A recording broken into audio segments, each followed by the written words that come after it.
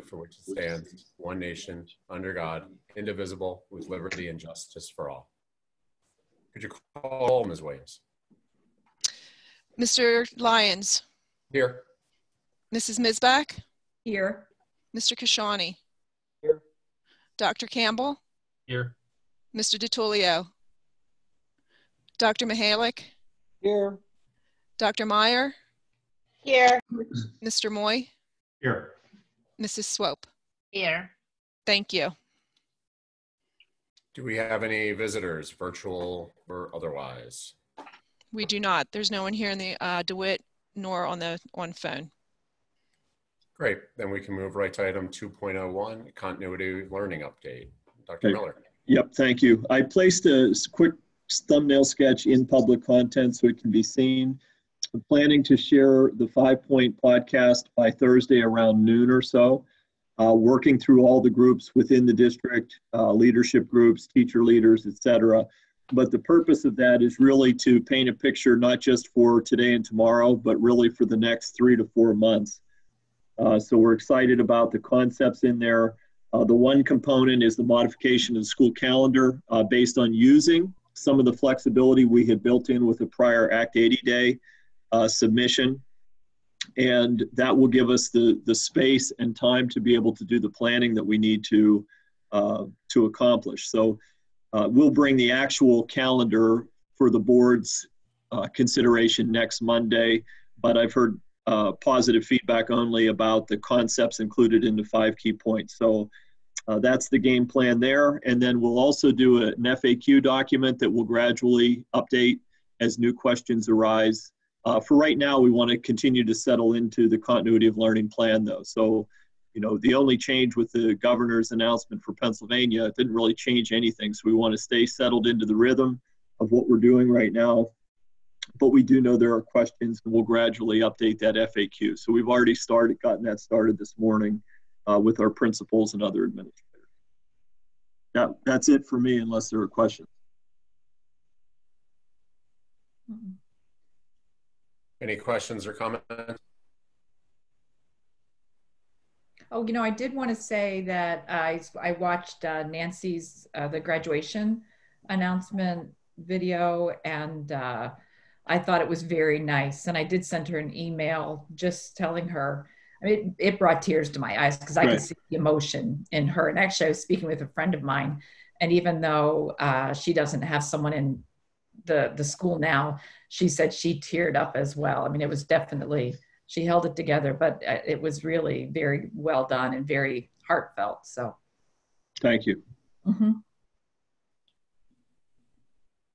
So I'll share my excitement at those ideas, Brian, that you conveyed in terms of the continuity of learning, learning for now, and also preparing both for the summer to ensure that, you know, to fight as hard as we can against that drop back, especially now, especially this year.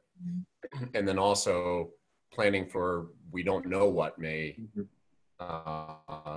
fall may look like, but there could be intermittent closures. We could have quarantines of otherwise kids who need to do distance learning for extended periods. So all that flexibility is great to see embedded into our planning now. And I'll repeat what I shared with you after your weekly update, which is, please, you know, I want the administration to bring to us what the needs are to achieve this. So I you know, for due consideration by the board, that I don't want a lack of resources to impede our progress in this area at all. So I know we've done amazing work with just what we have now, redeploying the 900 Chromebooks, making use of existing resources. But by all means, if there are additional resources, to let us know.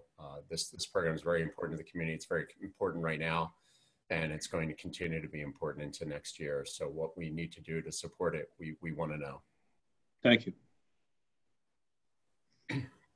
Next item is buildings and grounds. Dr. Miller. Yeah, so this is, you know, part of the unforeseen challenges related to the shutdown nationwide in Pennsylvania, et cetera, is what impact does that have on various services, and construction being part of that. So given the school closure through the end of the year, and in dialogue with Dan Engen of VEBH, Mr. Zimmerman, who's on the call, contractors associated with some of the planned work in the district, there are certain things that if we're able to get the ball rolling now, since we will not be back on the campus, specifically related to the earthwork on the Field 6 project and some of the trucking and materials that are necessary to maintain pace. The early start will not guarantee an on-time or early finish. It's just one more barrier to be able to overcome. All of it is certainly grounded in making the appropriate public health decisions through those companies and others. But we believe that approving the earlier start on the earthwork in Field 6 will help give us the best possible outcome and allow that work to progress in the natural way to get the project done at the costs and et cetera that we're anticipating. So that's the purpose of the recommendation. There is administrative content. I put something in public content there to just give the big picture, but it's really the critical path of some of the trucking and materials based on some of the unknowns that are happening within the industries.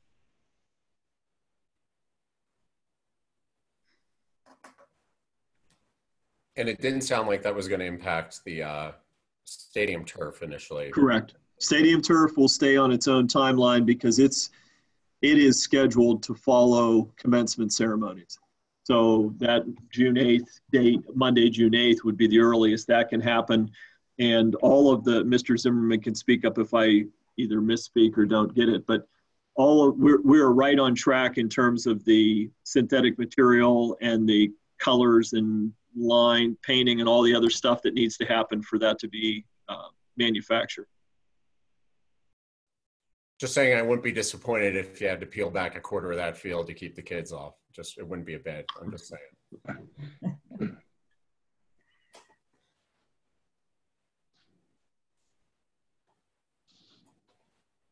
Any other comments or discussion? Yeah, if I can. This is, I feel a little uncomfortable right now because, you know, I don't like to see progress impeded on anything. I can understand the wisdom of wanting to move forward. It's a good project. And I also can see how there can be chaos on the back end if we wait longer. The other hand, though, this morning I looked up what the COVID-19 statistics look like, and Richland Township is the second highest number of cases in this county except for the city of Pittsburgh. And the rate of infection, 42.3 cases per 10,000 people, is higher than just about anywhere. The only place that comes close is St. Clair neighborhood in the city of Pittsburgh, or Glen Hazel, where there's retirement facility that's been hit hard there. But you know, even that neighborhood just has 19 cases, whereas Richland has 47 cases right now. And so, the next closest community in number is McCandless. They're ranked number 2 with 24 cases.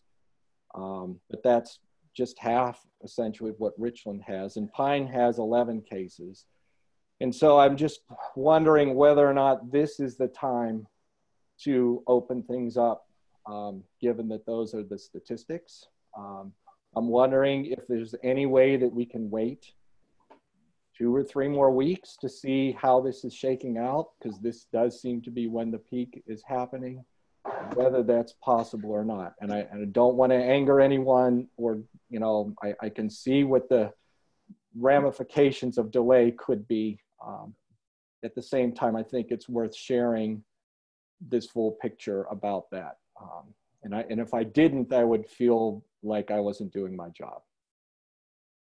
So this is Chris, and I don't know it for a fact, except initially when Richland cases started, that there was a piece in the Trib Review, and maybe there was one in the Post-Gazette, I didn't see it, but about St. Barnabas. And I guess part of the assumption on my part is that that is where most of those cases are, but that's an assumption. I don't know if there's a way to find out. And if so, if that's where most of them are, then to me, it's a more isolated, it really, I say doesn't impact, have that impact as far as being spread out in the community at this point.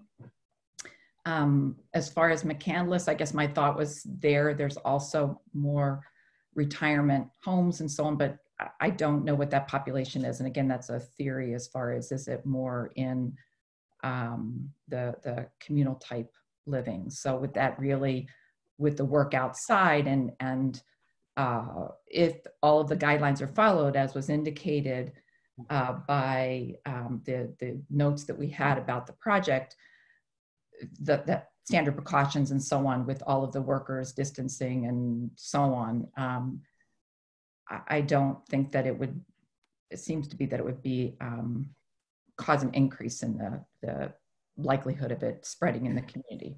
Yeah, Jeff's on the call, so I'll let Jeff Zimmerman speak to this because he's been leading with Dan Engen. But I think the purpose of this isn't to mean we're going to have 50 people on site doing work tomorrow. That's not it at all. It is to lock in for the general contractor to be able to sign contracts for trucking assets now, reserving resources, and just getting things into the pipeline, which if not placed in the pipeline of work,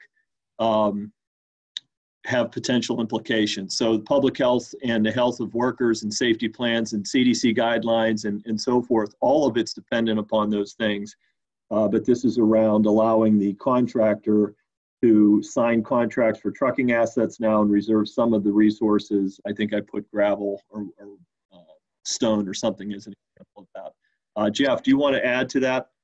Before Jeff starts, I just want to make everybody aware that I believe Mr. DiTullio has joined, at least it's his cell phone number, so he has joined the conversation through phone. Okay. Jeff? All right. Hi, it's Jeff. Good afternoon. Just tagging on with what Dr. Miller said is that when we talked to Dan Engen, he said that the schools that he is counseling right now on projects, he's definitely telling them not to execute indoor projects because of the likelihood of just people being within each other's space and not being able to observe the CDC guidelines. With this project being outside, like Dr. Miller said, it's going to be primarily trucking assets in the beginning. There'll be heavy equipment on site where there'll be one operator per piece of equipment. Those gentlemen will be spaced apart doing work, not getting in each other's way with the heavy equipment. So I really feel very, very low risk with that. The trucking assets will be contracted. They'll be coming right from the rock quarry or the fill site, bringing in the soil. And those gentlemen really never leave their vehicles during the entire day. They will definitely not leave their vehicles while they're on site with us. They'll kind of queue up in line. They'll stay in their vehicles. They'll dump the loads and then go cycle right back to the plant. So honestly, we feel like the number of actual headcount on the ground is going to be small. We'll be outside and we will be spread apart pretty far. So as Dr. Miller said, this is really just helping us get ahead of the purchasing side, where we don't know where these contracts are going to be when we'll need them according to the original construction schedule in the first part of June. Those brokers are unwilling to sign contracts with our GC right now because they use the term that's going to be like the Wild West when this opens up, because they won't be able to control pricing. So we feel that we'll be able to safely isolate everyone that'll be on the job site as much as possible. And I don't see anything that we'll do now is what we would do different 60 or 90 days from now, actually. I think it would be the same process we would use to stay safe. And we would do our best just to make sure that we have as little exposure as possible.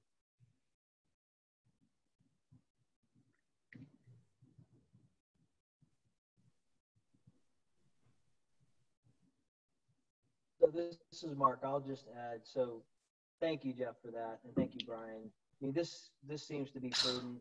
We're being responsible. I support it.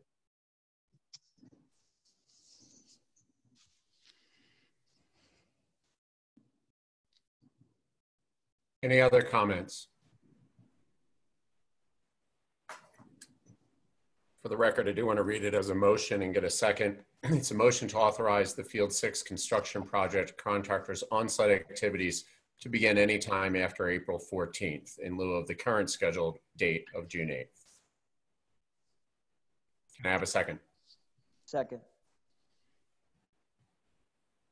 Okay. Last chance for any comments. Ms. Williams, can we do a roll call vote? Sure can. Mrs. Swope. Well, I believe that the outdoor construction should be safe enough. My only concern is those peak dates that Dr. Brian is forwarding, but for the Pennsylvania, the peak of the pandemic is April 15th for the use of the hospital resources and April 17th for the peak death. I don't know if we can put that within the schedule. It should be like a few days of the delay when it comes to April 14th, but maybe we could somehow work around those peak dates. But if that it jeopardizes the deadline of the June 8th, I guess I'm okay with it. This is Brian. So just to be clear, and I want Jeff to speak to this, approving this action does not mean that a flurry of activity is going to happen in the next 1, 2, 3, 4, or 10 days even. It's merely allowing the contractors to begin lining up some of those things. Is that correct, Jeff? That's correct. Like you said, there'll only be pre-positioning equipment here. So there'll be a few people here dropping off heavy equipment and parking it. And then there'll be just placing assets out there that can put together our soil erosion plan. So there won't be a lot of people on site for the first 2 weeks. Okay, so maybe with those restrictions to the personnel on site, I approve. Dr. Meyer. I approve. Mr. Moy. Yes, I agree. Mr. DiTullio. Yes. Dr. Mihalik. I'm going to vote no. Mr. Kashani. Yes. Mr. Kashani. Yes. Dr. Campbell.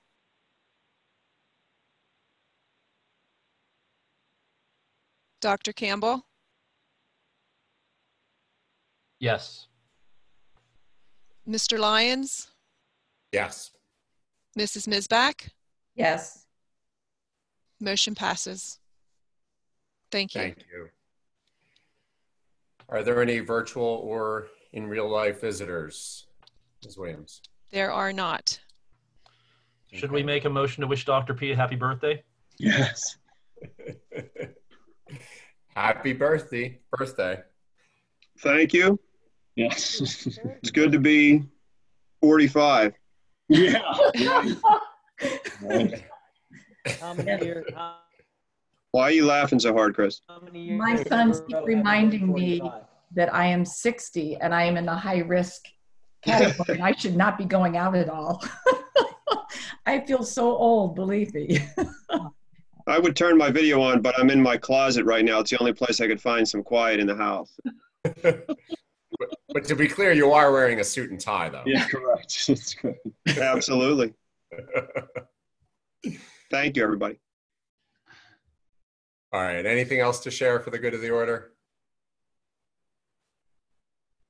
Seeing how there is nothing, meeting is adjourned. Thank you, everyone. Thank Thanks, you. everybody. Thank Thank you. Hey, guys. Thanks all. Bye. Bye.